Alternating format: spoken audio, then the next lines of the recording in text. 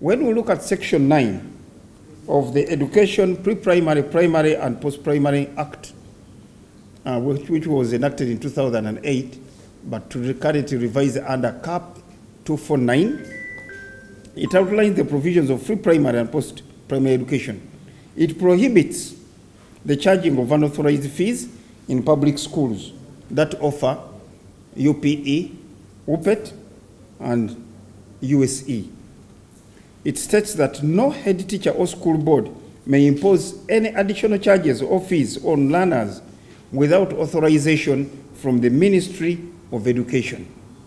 It's very true that government pays for the UNEB fee.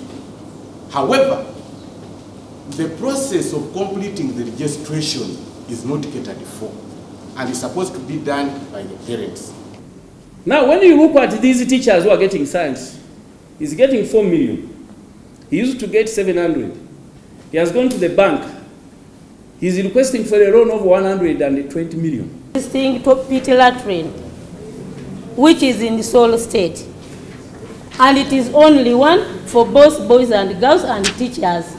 I know, and I'm confident that many of you are going to refer to Section 9, subsection 2, which gives a leeway that you may charge if that charge is voluntary.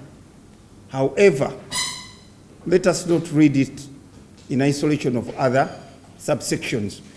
You can only do that during emergency conditions, but not term 1, term 2, term 3. Download the app on App Store or Google Play Store now. Vision Digital Experience, the future of media.